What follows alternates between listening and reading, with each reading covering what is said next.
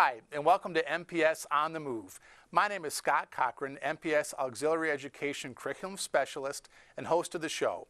This is our monthly look at how students, teachers, staff, and everyone involved in MPS is working to inspire excellence. Let's talk about STEM. The second annual Great Lakes Bay Bot Bash took place recently. It was hosted by Dow High School, and it was an opportunity for the robotics teams from both Midland High School and Dow High School to compete early in the school year. Both robotics programs from each school, they did a wonderful job, had a great time, and we're looking forward to great things for them as their season progresses later in the school year. More STEM. Recently, our elementary schools debuted a new program with engineering opportunities available for all students after school. We had Lego robotics, mechanical engineering, and aeronautical engineering available for all of our 1st through 5th grade students. How do you build a robot? How much weight can a hot air balloon lift? And what makes the plane fly? Our elementary students had the opportunity to explore all of these questions and find their own versions of the answers. It was a great experience for everyone involved. Congratulations to the Chestnut Hill Chipmunks. Chestnut Hill just received word that they received the 2015 Blue Ribbon Award for Excellence. The M-STEP results were recently released.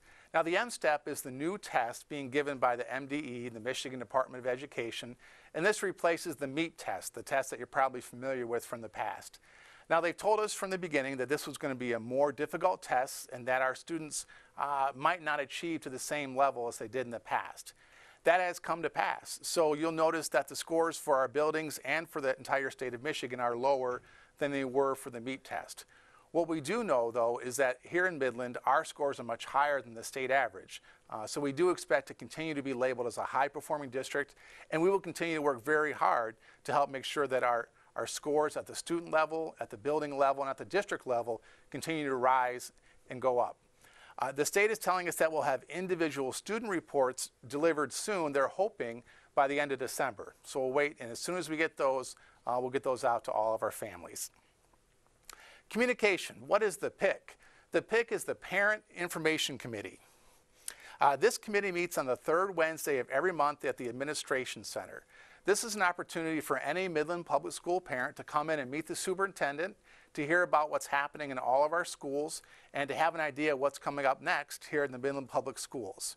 If you're interested in being involved in this opportunity, then you should contact Cindy Young at the Administration Center.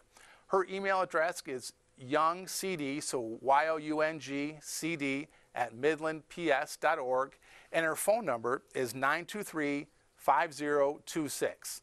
So contact her if you're interested in being involved in the Parent Information Committee. Here's a bond project update. As you know, you recently passed a bond issue for the Midland Public Schools, and we're very appreciative of your support for the district and for all of our students. Our first projects took place this past summer as we updated the heating and cooling systems at both middle schools, and that's made life much more comfortable and a much more productive environment for students and staff in those buildings. The demolition projects for our unused buildings have already begun. So if you looked out north of town, you'll see that Mills Elementary has been demolished, and that project is completed now.